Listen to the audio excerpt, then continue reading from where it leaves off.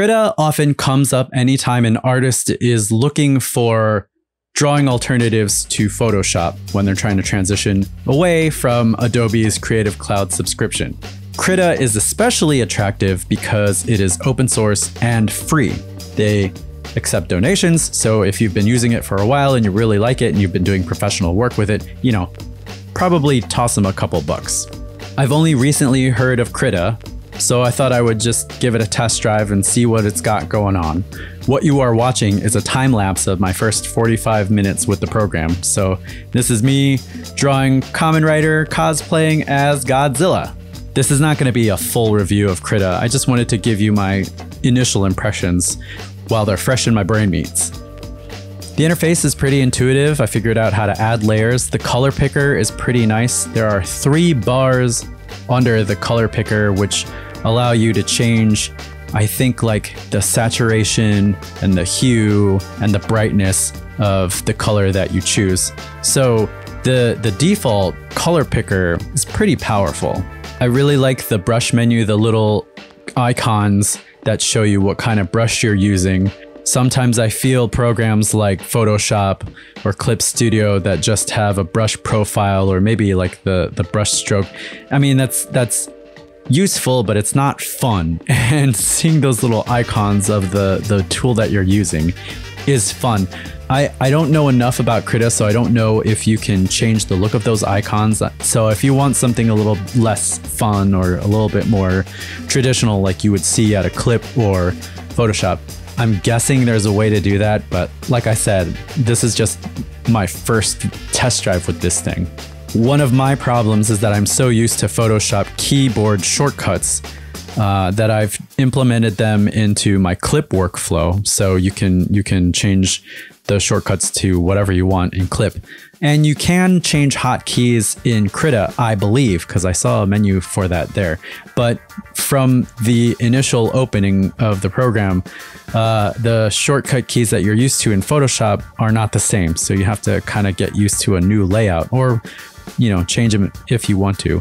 Other fun things, if you right click on your mouse or on your Wacom stylus or however you're using to draw, there'll be a pop-up menu that'll give you a choice of brushes to go from, and then the color wheel is right there. So you don't have to always go back to the menu. You can probably hide all the menus and then just use the right click when you want to change brush or change tool or change color. I think you can customize that as well, but I found that by mistake. I was reaching for something else and I hit the right click on my mouse and that came up and I was like, oh, that's cool. So I'm kind of eager to see what other kind of fun optimizations are under the hood, because that's something that's really cool. I really appreciate little touches like that put the tools right where you need them and then make them disappear so that you have more screen real estate. Instead of having the brush palette open the entire time, you can close it and hide it and, more real estate for you to paint. I found a really nice inking brush that has a lot of that bleed to make it look like you're inking on an actual piece of paper, so the ink kind of bleeds into the fibers of the paper. So that was cool. And I found a really fun glazing brush to paint and stuff. So that's kind of what I look for anytime I try a new art program. Can I find an inker that I like? And can I find a painter that I like? And Krita provides 2 of those by default that I had a lot of fun with. So yes, there are vector layers. I'm sure you can do a lot of fun stuff with that. I didn't look to see if there were blending modes, but I'm sure they're there. I didn't bother with effects. I usually don't use too many effects in my work until the very, very end. So, I'll have to dig into that to see if they're equivalents to what you can do in Photoshop or Clip, or if there's some unique stuff that make Krita stand out from those other programs. I couldn't figure out how to rotate the canvas, which is something that I use all the time when I'm inking stuff. But I'm sure it's there somewhere. So if I can figure that out, I'd say that you could definitely use Krita for professional work, for comic pages, for full illustrations, whatever. It seems like they've spent a lot of time consulting with artists and power users to kind of come up with a unique way of serving up the tools that we use on a daily basis.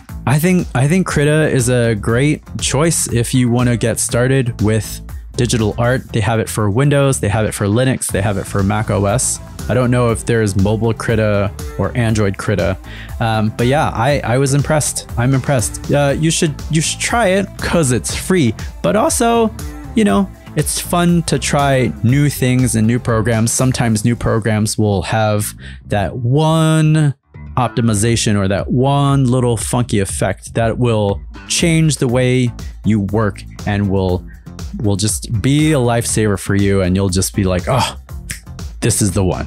I need to use this forever. So yeah, that's my tacit endorsement for now.